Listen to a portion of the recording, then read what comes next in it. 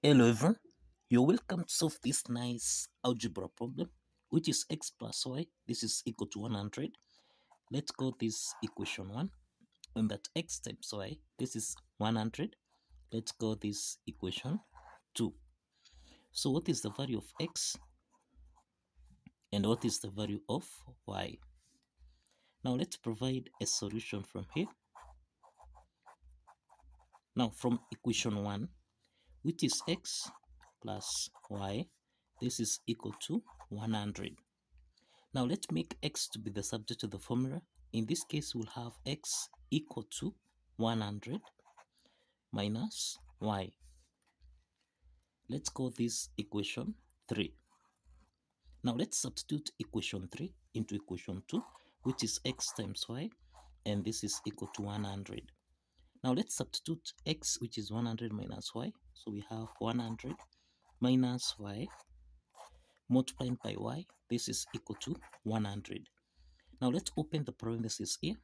100 times y, this is 100y minus y times y, this is y squared, this is equal to 100.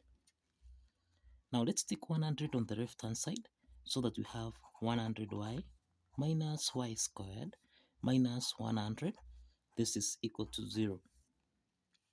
Now let's rearrange this equation so that we have minus y squared plus 100y minus 100, this is equal to 0. Now we can divide both signs by minus 1 so that minus y squared divided by minus 1, this is y squared, then plus 100y divided by minus 1, this is minus 100y, minus 100 divided by minus 1, this is plus 100, this is equal to 0.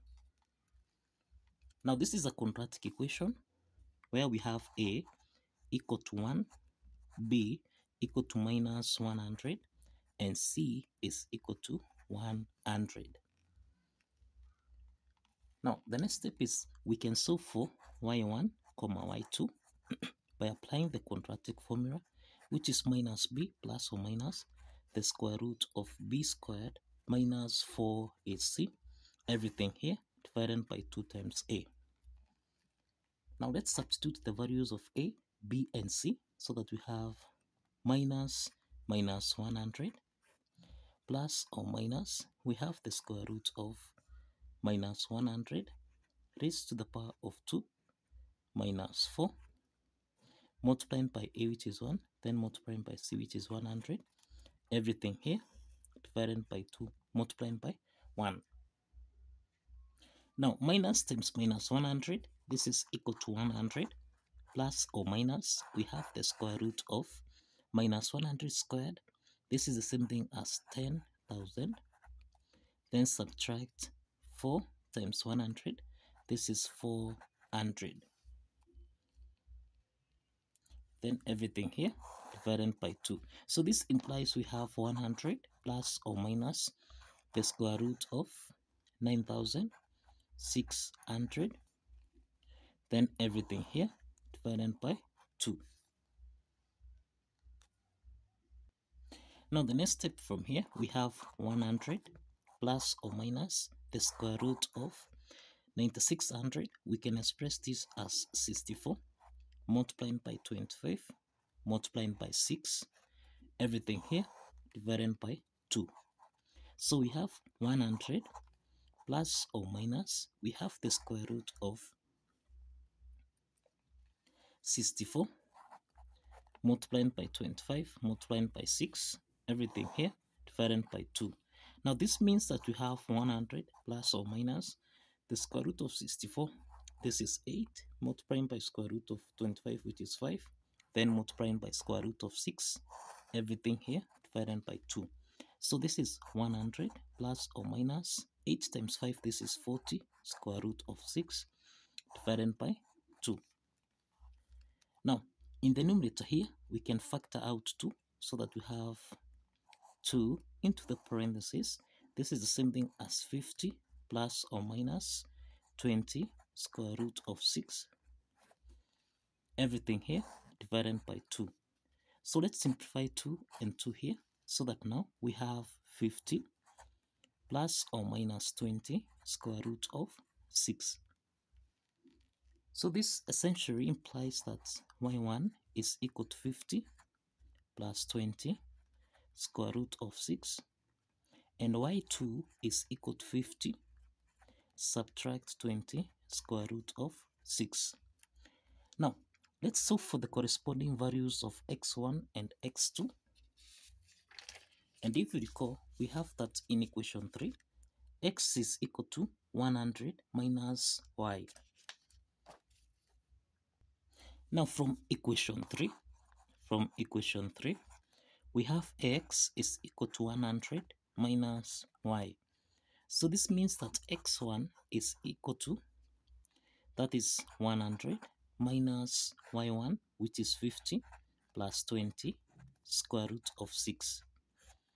So that now here we have 100 minus 50, this is 50, minus times plus 20 square root of 6, this is minus 20 square root of 6. So that now the first set of solution here, x1 comma y1, this is equal to 50 minus 20 square root of 6, and we have 50 plus 20 square root of 6. So this is the first set of solution that we have. Now let's solve for x2, which is equal to 100 minus y2. y2 is 50 minus 20 square root of 6. So x2 is equal to 100 minus 50. This is equal to 50. Then minus times minus 20 square root of 6. This is plus 20 square root of 6. So this implies that x2 comma y2, this is equal to 50 plus 20 square root of 6, and we have y2, which is 20, minus, this is 50 minus 20 square root of 6. So x2 comma y2, this is equal to 50 plus 20 square root of 6, and we have y2, which is 50 minus 20 square root of 6. Now this is the second set of solution that we have. Now the next step from here is to verify that these two set of solution here satisfies the equation. Now if you recall, we have that x plus y, this is supposed to give us a value of 100, and this is equation 1. We have that x multiplied by y, this is equal to 100, and this is equation 2. So this implies that x plus y, this should give us a value of 100. So let's verify x1, y1 by applying equation 1, so that we have 50 minus 20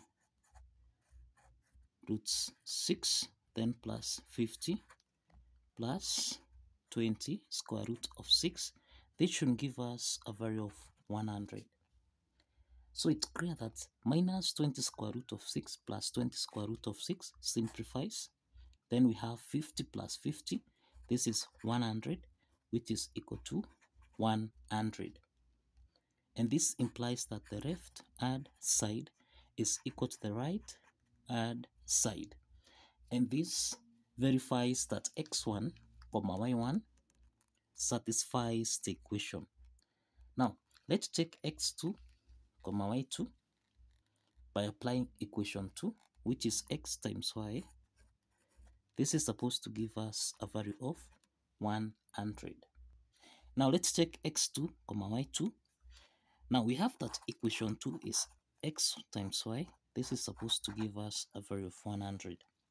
So we have 50 plus 20 square root of 6 multiplied by 50 minus 20 square root of 6. This is supposed to give us a value of 100. Now we have 50 times 50. This is 50 times 50 plus 50 multiplied by minus 20 square root of 6, then plus, now here we have plus 20 square root of 6 times 50, so this becomes 50 times 20, this becomes 1000 square root of 6. Then we have minus 20 times 20 square root of 6 multiplied by square root of 6. This is supposed to give us a value of 100. Now 50 times 50, this is 2500, then minus 1000 square root of 6, then plus 1000 square root of 6, then minus, here we have 20 times 20, this is 400, square root of 6 times square root of 6, this is times 6. This should give us a value of 100. So minus 1000 square root of 6 plus 1000 square root of 6, this simplifies so that we have 2500. Subtract, we have 400 multiplied by 6, this is 2400. This should give us a value of 100. So 2500 minus 2400, this is 100, which is equal to 100. So the left hand side is equal to the right hand side, and this affirms that x2, y2 also satisfies the equation. So kindly follow the steps, like this video and kindly subscribe. Like this video and kindly subscribe. See you in the next video.